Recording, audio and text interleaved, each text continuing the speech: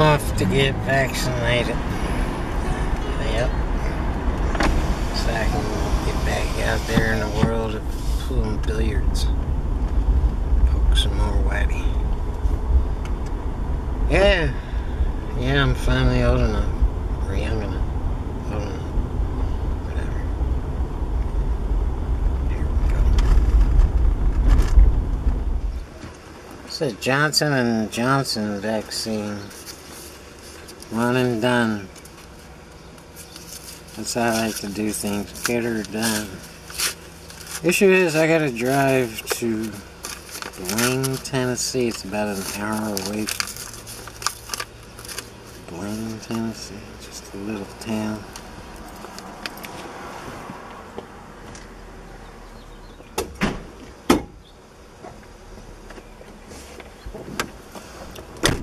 Somewhere in Tennessee, I reckon.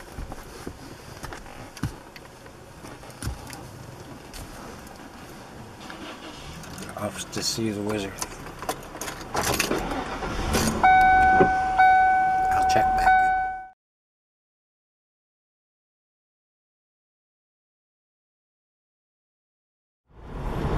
Well, when you're young, you play off the wall, you know. Having your own stick back then was, you know, something only really good players did. This was just an unheard of thing. And we were poor folks. I grew up, you know, no money. And so my favorite house stick was it was real thin, like a snooker shed. I think it was just a regular house stick that someone somewhere just kind of butchered and just made the shaft real thin. And it had like this tip on it. It was like a number 2 pencil eraser. Just flat as a pancake, you know what I mean? Just, you know. It was really super soft, and I found out that it was an Elkmaster tip. And back then, you know, it was either Triangle or Elkmaster, which is the same damn company. And also the same company that makes Master Chalk. So, I played with a super soft Elkmaster, a little bit softer than a Triangle. And it was because I was fascinated after watching some guy do a draw shot, you know. It was just like, wow, that was the coolest thing I've ever seen. And this house cue, the tip felt like it was actually like grabbing the cue ball, you know. So I had way more control over that house stick than all the other house sticks. So that's the one that the manager put aside for me. If he saw me coming in the door, I was going to get that stick. And somebody, it wasn't me, somebody shaped it a little bit so it wasn't so flat. And it worked even better than the draw shot. And I would sit there hours and hours and hours just doing nothing but shooting draw shots. Because you could draw them back to yourself, you know. Just reset it up over and over and over and over again until I learned how to be accurate with it. And then that never stopped. That never changed. That never, you know, I never got used to anything else. So I use Elkmaster, and so does Efren Reyes, but I think he hardens them up. And Corey Dole, he flattens them out. He doesn't like them real thick. And yeah, I still use Elkmaster to this day, and they're American made, and you can get like 5,000 for $1. You know, I mean, because they don't last as long. And I'm constantly, I use a dime shape on that tip. So, you know, they flatten out a little bit quicker than most cues, so you have to, you know, keep reshaping them. But, you know, like once a week or something. And of course, that takes a little bit off the tip, and before you know it, it's down to the fur on time to change it. But that's no big deal either. I change them myself. elk nest.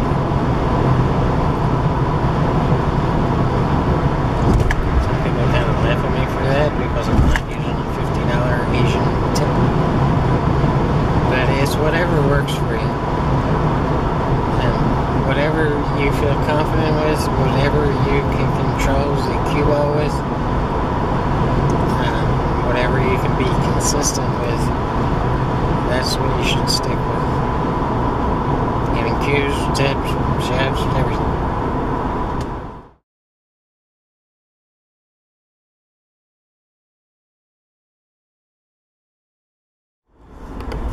Yeah, you gotta find and get around the best players in your area. And don't just, watch them, talk to them. And most of all, play them as often as you can. And there's a big misconception about doing this and what your brain is doing while you're doing this. You can take, like, a pool room with 20 regular, really bad players, right? And so a legitimately good player walks in one day and decides, well, he likes it there because they have the cheapest beers or whatever reason. So he's going to hang out there for a year or two. And what happens is the level of play throughout those 20 players goes up. And it goes up semi-quickly. Quicker than it would if that guy never walked in the door. So in a room full of 20 bad players, the guy who can run the 3 balls is a great player because it's all relative, and people don't know. They don't know what good is. They don't know what good is. I mean, really legitimately good. They can do something and that guy can, so he's the best player in the room. And it's not saying much, and it's not going to do much for your game at all. In fact, it's going to hold you back big time. Yeah, right now, the whole state of Ohio has all these great players, and that's because great players moved there and hung out there for years. And they left behind a legacy, and a whole lot of players got real good. Back in the 80s and early 90s, Florida had a pro tour. And so you had like 10 or 11 top shelf pros, really great pro players, moving to Tampa to take part in this tour. And a couple years later, the whole city of Tampa is suddenly a great player. You can't find a mediocre player. And that's what happened in the 80s. And before all that, it was Houston. All the action was in Houston. And Houston is still good because a couple pro players moved there. And there's parts of Texas where everybody just seems to play great. And that's because there's a couple great pro players that moved to Texas. And then this is what happened, and it's not really the fact that you're learning technical stuff when you're playing a really legitimately great player. It's more that your brain keys in on what's important and what's not important. So when you're playing one of these folks, that, if you cut that cue ball loose and lose control of this table, you're going to lose. So you stop doing that. And you know that you have to control the break if you want to keep this guy in his chair, so you stop cutting the cue ball loose on the break. So it's just kind of like a matter of survival, which forces your brain and body to stop doing stupid stuff and keep things simple, and this is what makes you a great pool player. So the focus on impressing your friends or picking up girls and stuff like that, all that ends and becomes keeping it simple, finding the easy way, not moving the cue ball, 4 rounds to get position or try to get position and fail. Not braking like a monster until you can legitimately brake like a monster and just focus on controlling the Q-ball and the wombo and the wing ball. Yeah, all the crazy stuff ends and you get your brain begins to focus on winning and doing whatever you have to do, which is most often the easiest way to win. So in the process of all that, your ego gets bruised and battered, and it's either going to make you quit or just retreat back, to it was. Or it's going to make you a tough son of a bitch, and it's going to give you a lot of heart and prove that you're tough. And so what happens is one day, if you stick with it, if you keep on getting back up when you've been knocked down, you're going to beat that guy. And that's when the floodgates open and you're on your way, because your confidence goes through the roof, and now you become that great player.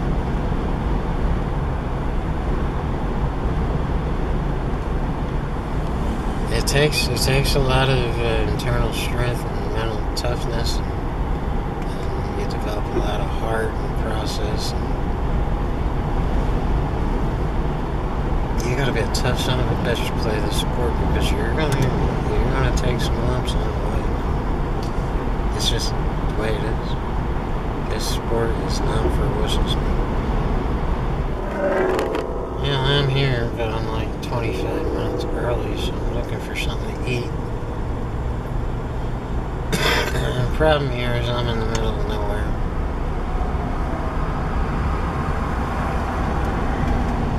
There's a Family Dollar. Don't these people eat around here?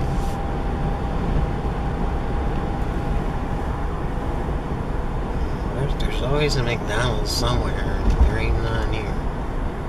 I am like way out in the desert.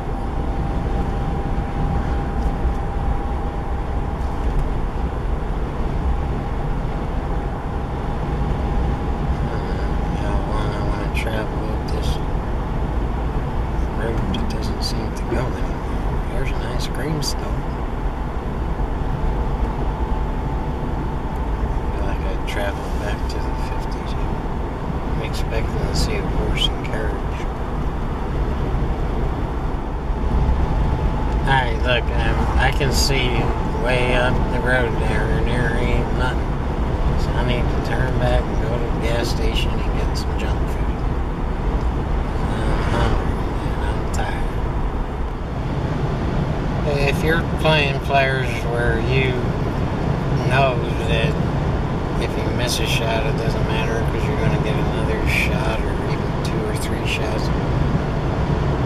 Then that's what's going to happen. You're going to miss a shot.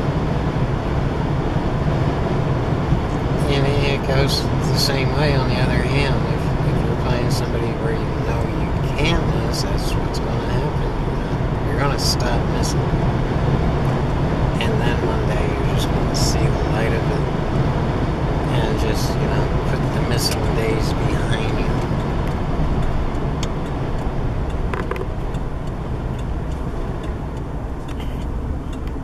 What do people do around here for fun, It's like there's nothing to do. Y'all want to walk to the gas station? Okay. Here they got an ice cream cone too. This town ain't sleepy, it's freaking dead.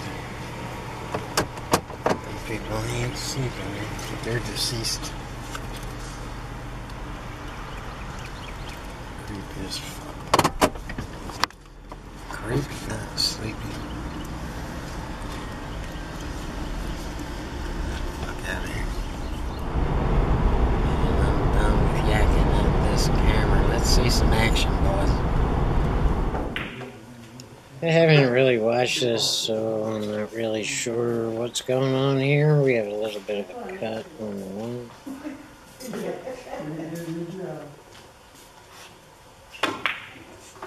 I'm trying to get back out for the 2, which was right there, and I run into the 3. You never want to do that. But in this case, it didn't upset it too much. And it's still center table, so it shouldn't be a problem. And I do remember the shot, and I have an angle on the 3, and I just have to get by that 6 and go to the rail there, and it should be relatively easy out, but I run into a little bit of problem here. But you want to shoot that soft. And I decided to draw this 5 ball back up for the 6 in the same corner back there. And I should have went to the rail and got a steeper angle on it. Yeah, we met down here. But it's all good. I have actually a lot of cut here. This is like probably a 70-degree angle. And again, I decided to draw it all the way back down table. And I went a little bit too far. So now I have to shoot that 8 up there in the right-hand corner. And the big issue there was getting around the 9. I had to draw it around the 9. I could have went, another 2 rails, but I didn't want to play with it too much. It's best not to, move the cue ball too much unless you absolutely have to. And here I have that same angle that I had on one of those earlier balls, so I could have drew that back and got a whole lot closer to the 9. But I would have been flirting with that scratch or going too long, too far back up table and getting really bad on the 9. And then I rattled the 9. So that, that was not a very good rack, but I got out there. I'm certainly not proud of that one. And I'm still stretching because I think that was the first rack that was on this table. I'm just getting kind of warmed up here. And when you get old, you get a little bit more tight in your bones and joints, and you have to stretch more often. You ever see a stiff old man play pool? Well, I don't want to be that guy, so I'm always stretching and trying to loosen up a little bit. If that ever happens to me, around that guy, just please go ahead and shoot. Thank you. Yeah, I'm breaking with the same stick I'm playing with, which is a 16-ounce Sneaky Pete. Wasn't the greatest break in the world. Now, I know I made a couple balls on the break, but, actually I made the 9 ball. And if you're playing a Ghost, the Pro Ghost here, you have a choice of re-racking or go ahead and taking it, not spotting any balls but the 9, and go ahead and run it out. So I'm choosing to re-rack here and start all over. That would be a 2-pack. It does count as a 2-pack. I gotta work on my break more. See, I just switched back to this old cue here, which I'm breaking and playing with, and I haven't dialed it in yet. I may go back to the Q-Tech, or I may further customize this old Sneaky Pete here, and put the weight back in and put a grip on it. Because I love this stick, it's as straight as it can be. There's a little bit of a better break, but not much better. And I should run this ball. See, the problem here is the 3 is up table and the 4 is down table. And I'm on the rail. So getting back up on that 4 is really, really, really tough. But I do give it a whirl and something goes wrong here. I'm shooting off the rail. It's a tough shot. And I just shot it too hard and rattled it and didn't get around. Put back down table, and that's it. I really need a cigarette, so that's about the gist of this run out. Which was actually more about answering your questions and getting the COVID vaccine. Peace, guys.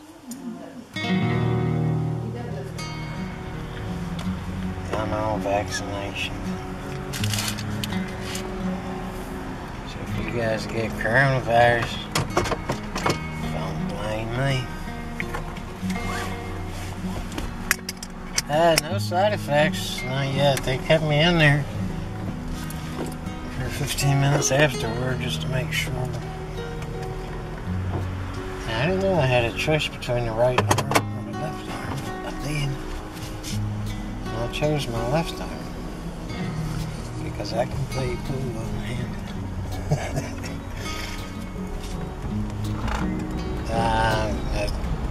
There's a tiny little pinch, you know, I mean, you can feel it. Then they push it in further, and you know it's going in further, but you can't really feel it. And she takes it in, or she squirts it in there. Goes into your muscle, in your deltoid muscle. So, that's it. I feel perfect, except I need a cigarette really badly. And now I gotta stop and get those.